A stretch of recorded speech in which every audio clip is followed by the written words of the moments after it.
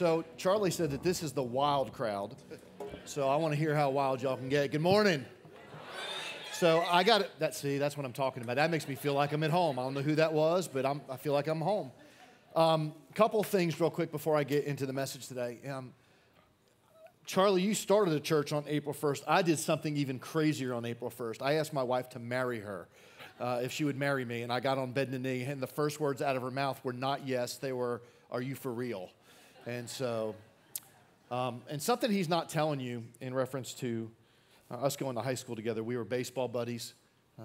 He played shortstop. I was the guy that would try to chase down his balls as he was throwing them to first base. But he was also, so literally, a guy walked up to me first service, and he said, man, I heard Charlie was the best guy on your team. You had to hear that from Charlie. And so, because we knew I was. And so, see, we called him Chaplain Charlie. Y'all call him Pastor around here, right? We just knew him as Chaplain Charlie because he constantly told people in our school about the love of Christ. And I was one.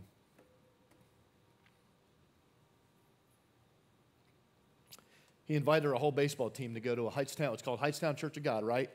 And we were going to watch a movie called Years of the Beast. And it was about the rapture, and it was all this scary crap going on. And it scared the hell out of me.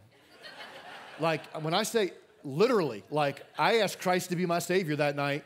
I ran up to the front of the altar. I did not want to go. I did not want to be left behind. This is long before all those little scary books. And so I owe my faith to a guy like Charlie. And a lot of you guys do the same. 12 years ago, him and Gina had a dream to plant a church called Gateway. And I'm a church planter, so I don't understand what it's like. It's a tough road. There's lots of sleepless nights. There's lots of visits to the hospital because you're the only one that can do them because you don't have a staff at some points of your church life.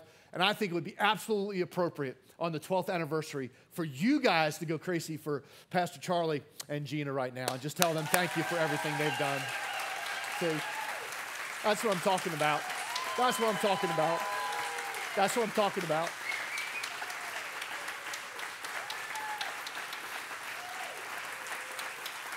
All right, we're done. I got to preach. I bet him $50 you wouldn't stand up. Guess who won? No, just kidding. You know, the one things I've always loved about Pastor is the fact that he was a dreamer. And 12 years ago, he had a dream. 15 years ago, we had a dream on the beach of Hilton Head about starting a church that would be for normal people. Okay, semi-normal. But because our community is the birthplace of the Southern Baptist Convention, so it was suits and ties, and that's what you wore to church. And we decided we were going to start a church that normal people that can come in shorts and flip-flops and wear jeans or whatever. Hey, you got shorts and flip-flops on. You would feel at home at Journey. And so we started. So I understand the dream. And it made me think about, anybody remember when you were a kid? It's going to take a little bit longer for some of you to get back that far. But like when you were little and you used to sit, like for me and my brother, we had bunk beds, but our bunk beds became way more than just beds. It was way more than the place we slept. It became a race car at times. You ever remember those moments? Like it was nobody. Who's this guy from Georgia? And so mine became a race car. And I would become Dale Earnhardt, not Junior, but somebody likes Dale Earnhardt. So it became, and I would ring all that. The Olympics were big when I was growing up, and it would become a swimming pool, and I would be swimming laps, or for other times it was like I know you guys are sophisticated. Pastor told me you guys are sophisticated because you may not even know what I'm talking about, but for me it became a place where we did. I hate to even tell you that, wrestling. We did wrestling, and we were professional wrestlers, and like I was Chief Jay Strongo, my brother. We would put on our tighty whities and. We'd jump off the top. And there was times where I would put a towel in my shirt and I'd be Superman. You remember? And we would dream about all the things that we wanted to be when we were growing up. And then something happened, maybe when we were 17 or 18 or 19 years old, or maybe it was a little older for other people. All of a sudden, something happened. And you know what happened? We stopped dreaming. And it made me think, why do we stop dreaming? Is it because all of a sudden we have obligations, we have bills to pay, we have kids growing up? And then all of a sudden, we look back at our lives, we look back at the 30 or 40 years or 50 years or 60 years. In some of our cases, we look back and we go, when's the last time I dreamed? And every person in this room has an enemy to the dream that God's given us. This church over the last 12 years has had enemies that come, not persons, just things that have come against it, finances, struggles with buildings. It happens in our lives. And it made me think over the last couple of weeks just about some of the dreams and the reason I've stopped dreaming. And maybe you can kind of relate to sometimes we stop dreaming because of fear. Like we're afraid to kind of put it out there. We're afraid of what's happening in the world. I mean, it doesn't take a rocket scientist to pick up, jump online somewhere and everything seems to be bad. So fear leads us down the road. The economy's uncertain. I don't know about your community, but we're a big community for military. And so lots of our people, after they retire, they go work at a place called SRS, which is a nuclear site, or Plant Vogtle, which is another nuclear. Well, they're shutting them down, and hundreds of thousands of people are losing their jobs, so the dreams are being dashed. And for our lives, maybe it's the fear of, sickness, or maybe it's the fear of losing a bit, whatever, a fear of, just a spouse, just whatever the fear is. And so fear sometimes keeps us from dreaming. And then there's this whole concept of escapism. We look for ways to escape. We try to run from the bad economy. We try to, run from a bad marriage, and we just want to move our toothbrush from one toothbrush holder to another, and we feel like maybe somehow or another that'll be better. We try to, run from a stressful situation. We think if we get enough distance, and this is a huge lie, by the way, if we get enough distance from our troubles, that somehow or another they won't be there anymore. And what I found out personally, those troubles will follow you everywhere you go. And some people, and probably not in this church, but I know in our church, some people escape by drinking, or doing drugs. And one of the things that we're most proud of is also one of the things that's the most saddest in our community is we have a large group of people that use an organization or a program we have in our church called Celebrate Recovery. And it's interesting and because people are trying to escape all their struggles and all their problems. And, maybe it's not that for you. Maybe it's eating. Like I can't pass by a McDonald's and not get a French fry and a vanilla milkshake. It's just like that's my escape. That's how I escape from life. Whatever that is. Maybe it's denial. Maybe you just don't think you have a problem. Maybe if you don't think you have a problem long enough, it won't be there when you wake up the next morning. And so we deny that it's even happening. And sometimes it just ends up that we quit. We just quit dreaming. We stop dreaming altogether. And for some strange reason, maybe that's what happens. We just decide that it's so bad, that everything out there is so bad, we're not even going to think through, we're not even going to dream. And then this is the worst of all, is the hopelessness. And just where you feel like nobody cares about you. And I shared the same message, or parts of this message, at our church about 2 months ago. And I remember saying this line: it's sad when people don't believe in you, but it's really sad when you think that God doesn't believe in you anymore. And the hopelessness that you don't even feel like God cares about your struggles, your marriage, your problems. And so all of a sudden, all those things take us down a road. And no wonder people run and escape. No wonder they kind of sweep their problems underneath the rug. It's because we don't seem to have any hope. And today what I'd love to do, if you just give me a few minutes, Pastor Charlie told me I had 2.5 hours to preach this message. So I've got 68 points. Okay, 68 points. Is that okay with you guys?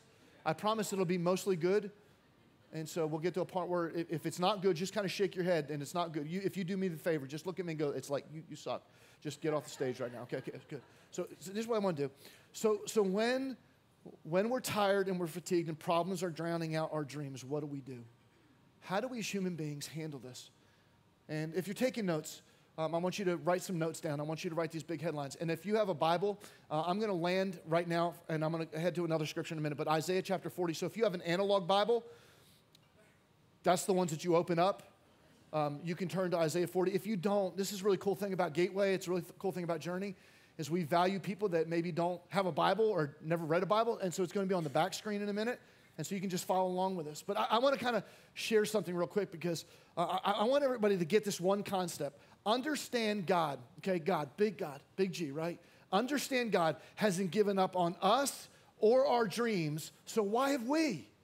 And so many times what I see happens is we give up on our dreams and God's still trying to poke and prod us, and God's going, listen, I believe in you, I see you, like he who began a good work and he was able to complete it, but we don't even believe in ourselves. And we struggle with all that kind of thing. We wonder if God's just forgot about us. And several times over the last year, we have felt that way as a couple, and not like in our relationship, which is really, really good now that our kids are out of our house. Right? Oh, yeah, right? I mean, it's amazing. You feel like you got a raise. because they're not on their payroll anymore. I mean, it's amazing.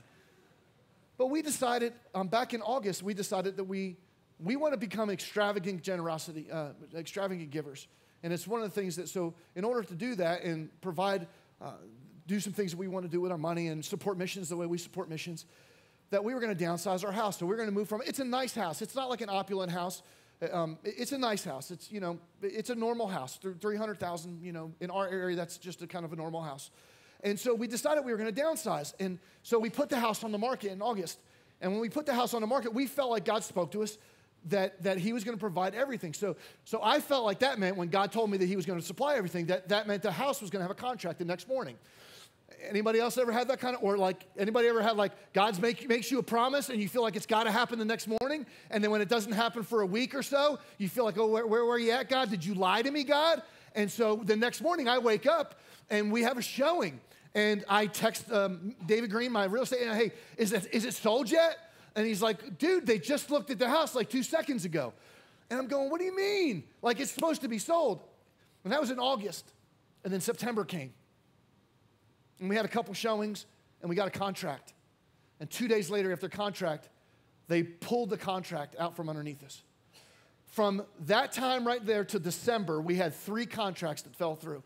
And every month we're going, God, are you sure you're talking? Like I thought I heard you saying that this was we're going to do everything we can. We want to honor you with our lives. In the last third of our lives, we want to be the best we can possibly be. God, come on.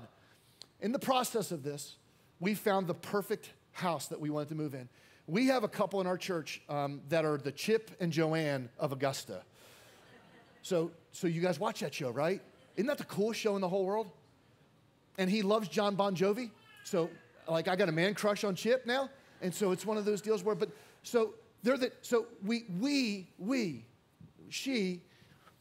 she designs everything on the inside, the color schemes. I found out there's this wood called shiplap. It's amazing. And we were gonna have these things called subway tiles in the bathroom. There's these really cold, I really don't care about them. She loved them, so I loved them. And we were gonna have a blue door. And in the process of this, our house wasn't selling. So right before Christmas, this past year, I called Trey and I said, hey, Trey, I know it's not selling, and I know you gotta turn money around. I mean, this is what you do for a living. Just know that we understand that you may have to sell the house. And he said, let's just wait until after the holidays.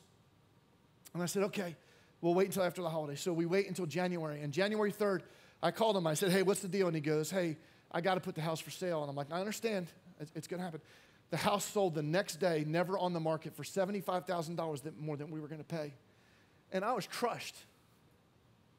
As a man, any men in the room? Okay, some of you need to raise your hand like, where's he going with this? One of the things that I think God has put inside of us is to provide for our spouses.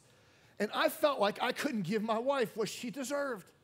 And so I was beat up. I was beating myself up. I felt like God had forgotten me. I felt like God had all. Little did I know.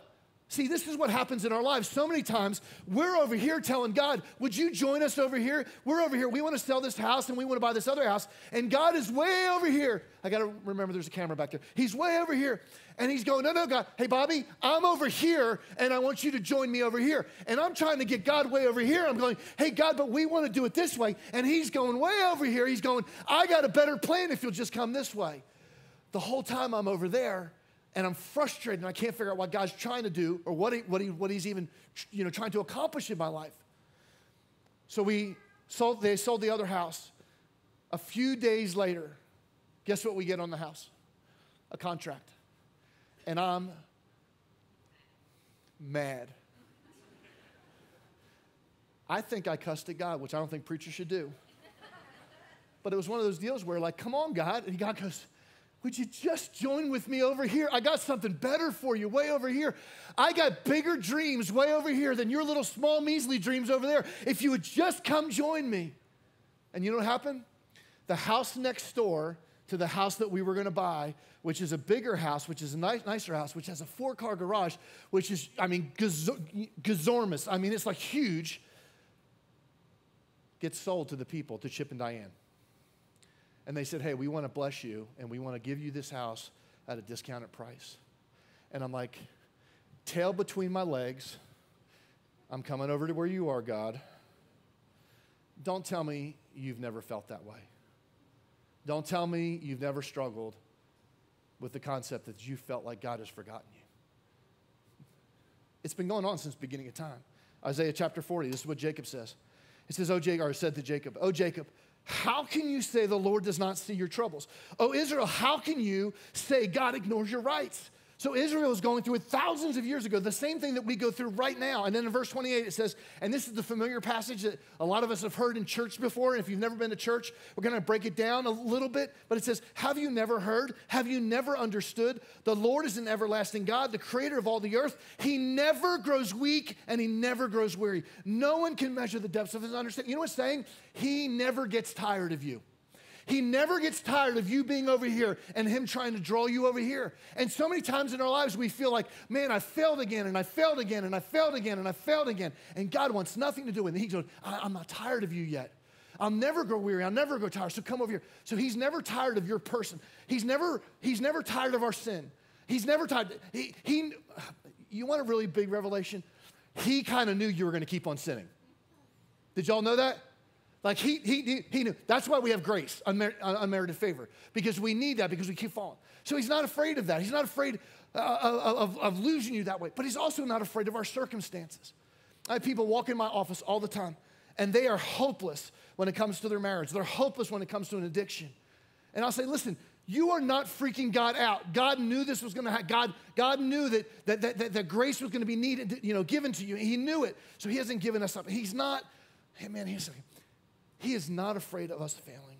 When it comes to your progress, when it comes to my progress, our success, our holiness, God will never grow tired, never grow weary. He hasn't given up on us. Read verse 28. I'm going to read the last portion of this because it's really powerful. Have you never heard, have you never understood? The Lord is an everlasting God. The creator of all the earth. He never grows weak or weary. Watch this. No one can measure the depths of his understanding. This is what he's saying here. I understand things when you don't understand them. I understand things. I'm the God. You want a big secret? You're not God. So many times in our lives we try to play God, don't we? I'm going to arrange this a certain way. So if we're going to get back to dreaming, that means we're going to have to understand that God has not given up on us and God has not given up on our dreams. So however ridiculous they may seem, businesses or ministries or church, whatever it is, that God has not given up on us. God has not given up. It's interesting because one of the things that I've learned, and this is a key element to this, and I promise you the next 38 points are not as long as this one point, okay? But what happens in our lives so many times is we don't know our limits. Like we live like no fear, no fear. We don't know our limits. And we have to, and the Bible says this in verse 29, he says, he gives power to the weak and strength to the powerless. Even youths will become weak and tired, and young men will fall in exhaustion. That means there's a limit. There's a limit. And that's what happens. We get above our limit. We get burnt out. We get tired. And all of a sudden, we can't dream anymore. Back in the 19th century, the insurance companies, and I was an insurance agent for a while, insurance companies in the 1900s started selling insurance on property. And so one of the things that they would insure is boats. And so all these merchants would be driving. They were driving. They were sailing across the seas with all their goods, all their whatever merchandise that they were selling, with spices, and they would go across. Well, when the insurance came around, the people realized, the owners of these boats realized that they could make more money by sinking the boats and the people on them as opposed to paying the product to be shipped across seas. So they would overload the product onto the boat. And there was a guy, and it was interesting because his name was Samuel Plimsoll. He decided that he was going to fight because he realized they called them coffin ships, because anytime they set out, they knew that the ship was going to sink and people would die. Thousands, hundreds of thousands of sailors died. And so he goes to Parliament, and he goes to Parliament, and he's fighting. He said, I'm going to fight everything. In 1873, Parliament decided to issue a decree, a law that said that they couldn't do this anymore. And so what they did was they said, we're going to have a limit to how much you can put on the boat. And the limit's going to be demonstrated by a line that goes down the side of the boat. As a matter of fact, if you look at boats right now, if you go down to any harbor, there's a line on the sides of the boats. It's called the Plimsoll line. And what happens is when it gets to that point or below, that means there's too much weight on the boat. It started out as a safety, and now it's just a thing that all the boats do. Do you know what we need to have in our lives? Even youths grow tired. Even you stop dreaming. Even people that are, crazy wild and have, wild eyes, they still get tired. You know why? Because we go above or below that plimsoll line. I read a book just recently, and it's by a gentleman by the name of Richard Swenson. The book's called The Overload Syndrome. And listen to what he says. It's brilliant. We are exceeding our limits in scores of areas all at the same time. Now listen, think about your own personal life. Like, just think about where you're at, okay? We are exceeding our limits in scores of areas, of all the areas of our lives at the same time. From activity overload, I have a person that came up to me in church 2 weeks ago and said one of their children, one child, plays on 5 different baseball teams. They had 3 games in one night, plus they have 2 daughters that play lacrosse. They had 2 games apiece. They play on different lacrosse teams. Could you imagine that? And we wonder why we're burned out, and we wonder why we don't have time to dream. So that's just one. From activity overload to choice overload to debt overload to expectation overload to information overload to work overload. We are a piled-on margins society. We all need in our lives to paint a line that says this is it. We can't do any more. Because you know who gets the short end of the stick on this? God. God's the one that gets the short end of the stick on it. And so we're going to do all these other activities, and we're going to put God way back here. So that's the first point. Here's my second thing. I'm going to fly through the next 2. What time do we have to be done, Charlie? 12:15? You sure? Get along with God. Get along with God. Get alone with God to refuel dreams. That's the only way it happens. There's a story of a guy, he's a prophet, Elijah. And Elijah is just a man of God. He's prophesying. But we find him in 1 Kings after all these great things happening. I'm talking about prophets of Baal, 450 prophets of Baal, 400 prophets of Asherah. We find him running from one woman. That's all I'm going to say about that. And in chapter 19, he's underneath a broom tree, and he's asking God to kill him. He said, God, I would rather be dead than where I'm at right now. Now watch this. This is really cool. In 1 Kings chapter 19, 11, it says this. It says, go out and stand before me on the mountain, the Lord told him. And as Elijah stood there, the Lord passed by a mighty windstorm in the mountain. It was such a terrible blast that the rocks were torn loose. The Lord was not in the wind, and after there was an earthquake, but the Lord was not in the earthquake, and after the earthquake there was a fire, and after the fire he was not in the fire, and after the fire there was a sound of a gentle whisper. When Elijah heard it, he wrapped his face around his cloak, and he went out and he stood in the entrance of the cave. You know what we got to do? We got to stop looking for God in all the activities that we do, even church activities. We spend so much time. We are so over-churched. We're so over-churched sometimes that we're under-challenged to do what God's called us to do in the world that we live in. It drives me nuts. I love, the last song we did today is actually a Bethel song. I love Bethel. We're actually doing that song on Easter Sunday. I love Bethel music. You know what? We have people that the only time they get charged up is when they run to a Bethel concert. Or the only time they get charged up is with you're a youth pastor, right? I'm a recovering youth pastor. You're a recovering youth pastor. So one of the things that used to drive me nuts as a youth pastor is we would do youth camps. And we would have the same kids get saved every youth camp. They would run up and they would run up and they would be all excited. The cries and tears and, boogers, slime, all that stuff was happening. But the next year, you know what happened the next year? The same kids would come up. And at some point, we have to stop living in the activities. He wasn't in the firestorm. He wasn't in the windstorm. And he wasn't in the tornado. He wasn't in any of that stuff. He was found with a still, small voice. And the problem is we're so busy with activities, even church activities. I'm not trying to steal people from church, okay? But we're so busy that we have failed to remember that on Monday morning, he wants to speak to us. That on Tuesday morning. And here's a sad truth. Here's a sad truth.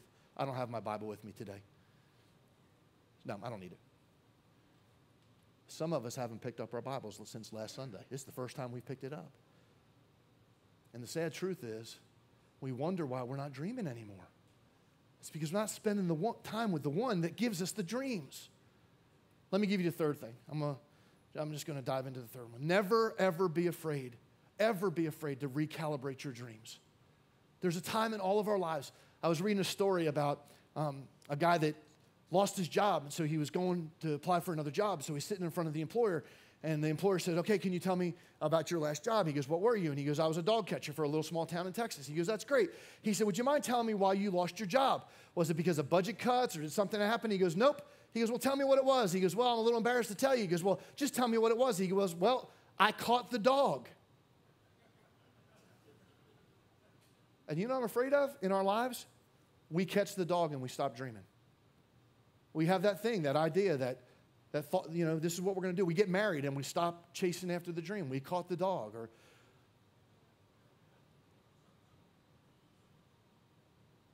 what would happen?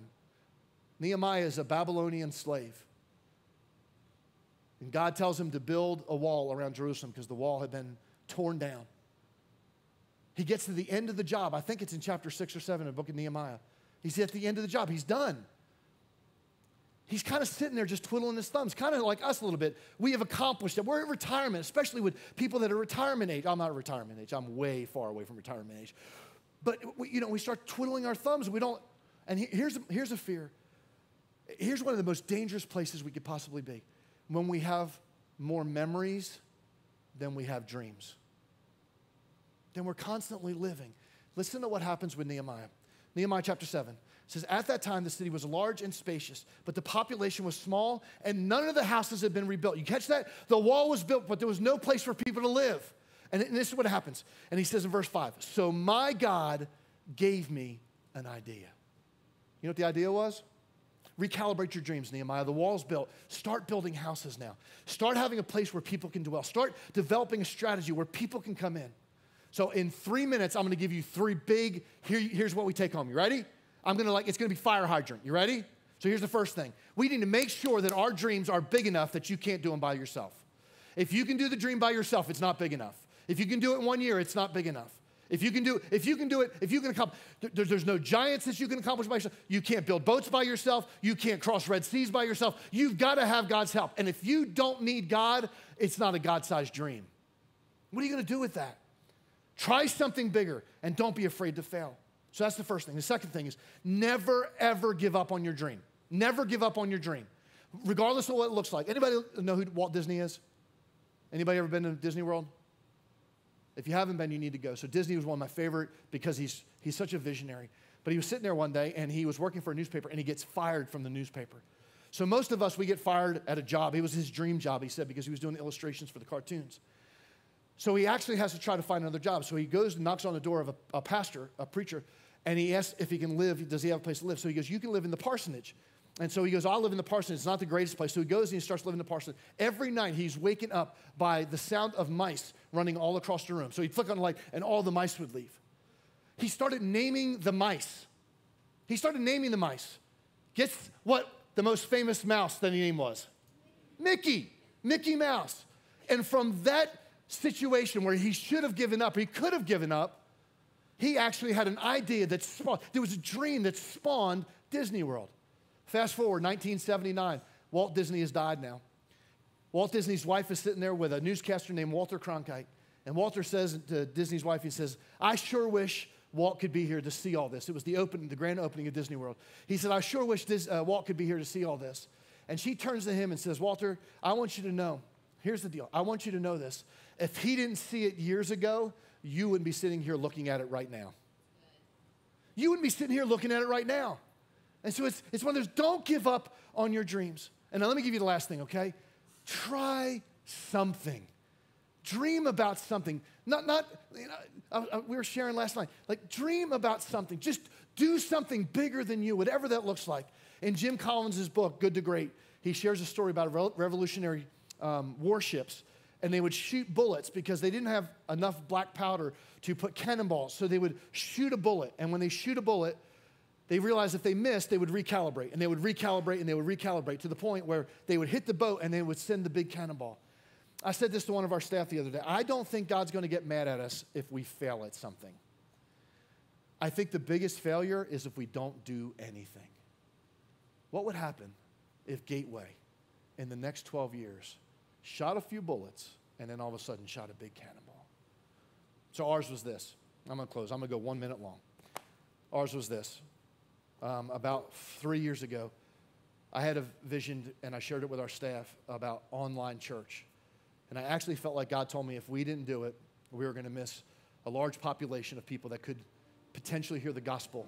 People like me, that from high school, that needed to hear the gospel. And so we decided to go online. And when I say online, we've invested hundreds of thousands of dollars in sharing the love of Jesus, making Jesus famous in our community online. because we are a very transient community. People come and go because of Fort Gordon. And so we initially started because of that. Our first Sunday was Easter Sunday 3 years ago. I don't remember the exact number. It was less than 50. I think I heard somebody say it was 24 people. Well, I just actually texted we have an online pastor. He literally is an online pastor. That's all he does. He does online. And I said, how many do we have this morning? He actually preached for me this morning. I said, how many do we have this morning? As of our second service, we had 380-something people watching online. We had the first 2 people gave their life to Jesus this past year online. We had the first 2 people that were online people that actually got baptized in our church online. And we started the first micro church 2 weeks ago because of somebody online in Ecuador. His name is Abib. And I challenged Abib. I said, I want you to start a micro church. And he speaks really broken English. He goes, Pastor Bobby, I don't know what micro church is. That's the sorriest Spanish accent, isn't it? And I said, man, just invite people over to your house to watch the service. And he said, what? I said, just invite people. Last week, he had over 20 people in his house watching the service, and 2 people gave their life to Christ. Just do something. It may have to be recalibrated 10 times, but do something for God. What is it for you? What's God calling you to do? What's it look like? What's God calling you to do at Gateway? What's it look like? I was sharing with Charlie last night. We were talking about small group leaders. In order for this church to grow, you know what's going to happen? The foundation's got to grow. There needs to be more people. There needs to be more people that are going to come alongside this great leadership team. What's your responsibility there? What's the dream? Can you attach to somebody's dream? I think God can do exceedingly, abundantly, above all we can ask or imagine when God plants the dream in our lives. Amen? Amen. Somebody say amen this morning. Can we pray together? Let's pray. Heavenly Father, I thank you so much for this great church. I thank you for my friend and at certain times my pastor, that you would use him in a way to cast vision just like he's casted vision in the last 15 years of my life. And I'm thankful for him. I pray that you would bless, I pray that you would bless that family, this family. I pray that you would bless this church. And I pray that we would see, God, just amazing things, that you would do supernatural things through the dreams that come out of this church. I thank you for all that you are. I thank you for all that we can be because of you. In Jesus' name I pray these things. And everybody said, amen.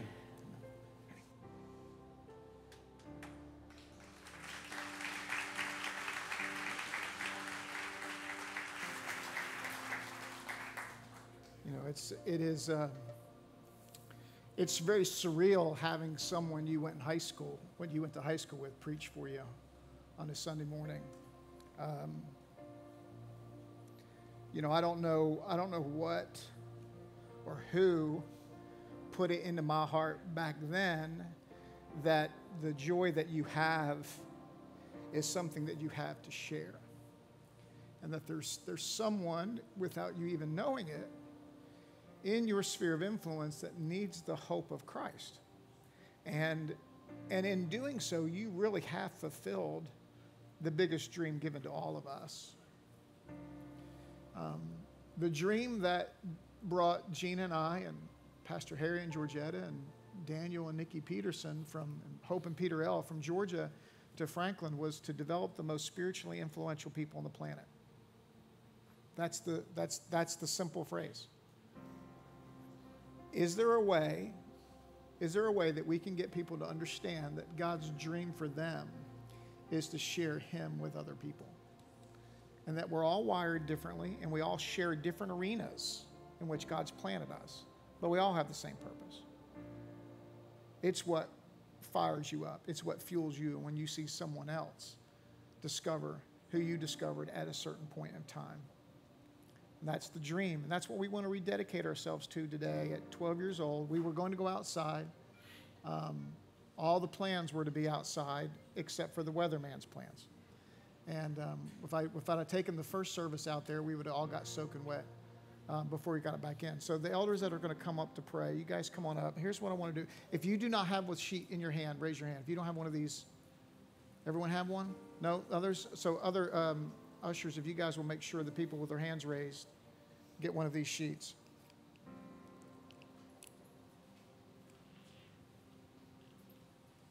Just keep your hand up if you don't mind till you guys come on up here.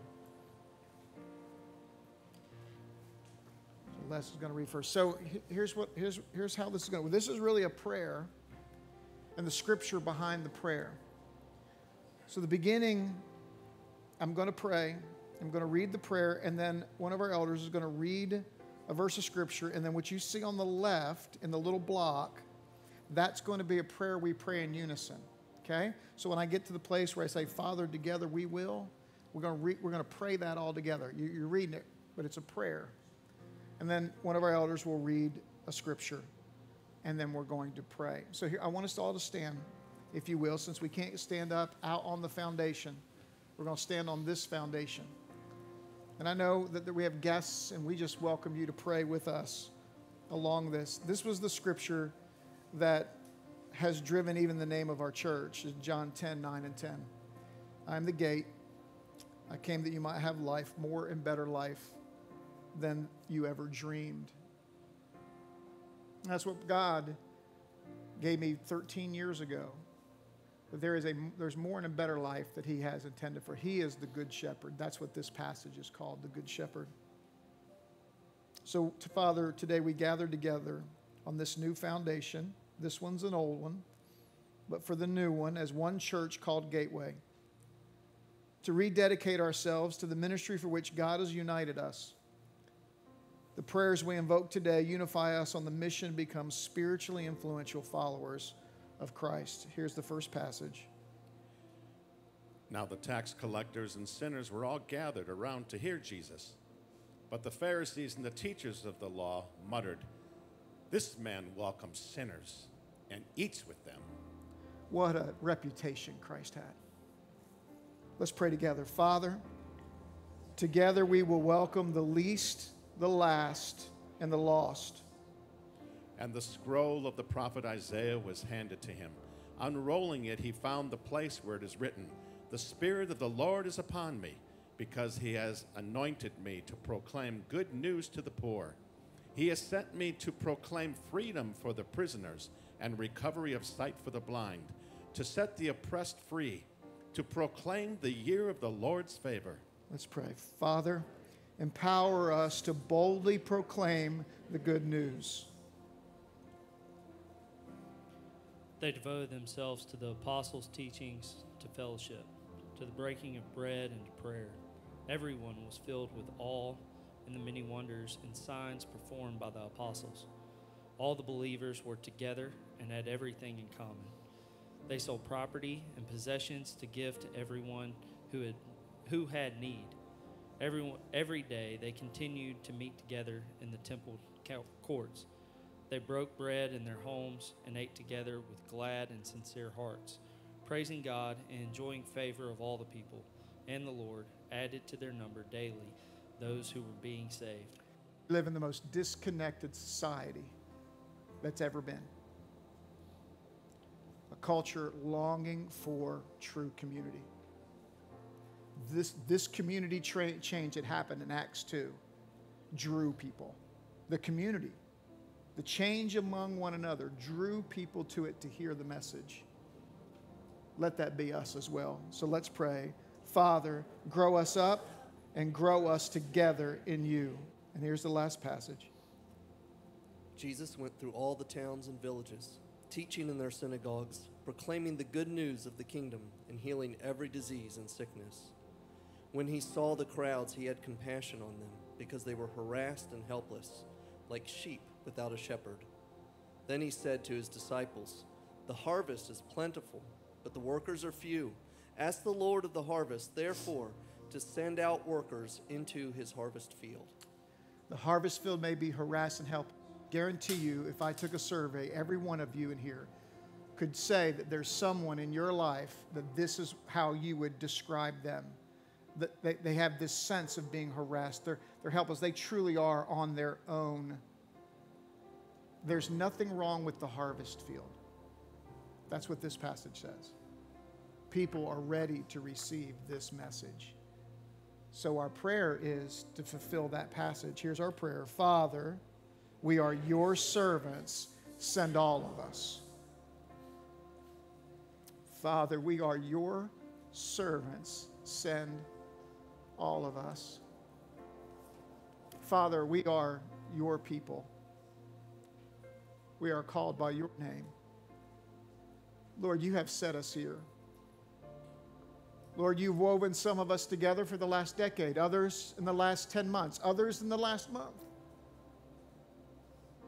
Father, we're yours, set apart for your service. None of us have it all together. You're mending us. But Father, we don't have to wait to have our act together before we reach out to those who need you.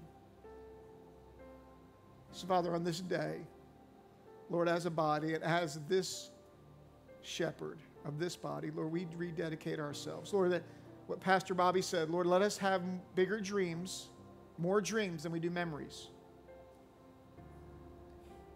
It's been a great 12 years. But Lord, let's not have those memories outstrip and outpass the dreams that you have for us for the next 12 and 20 and 30 years.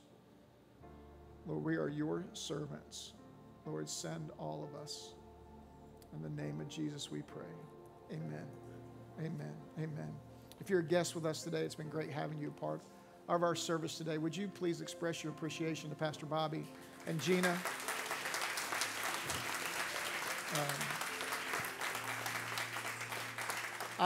I love the chance to go speak for friends, but it's never easy to go do it.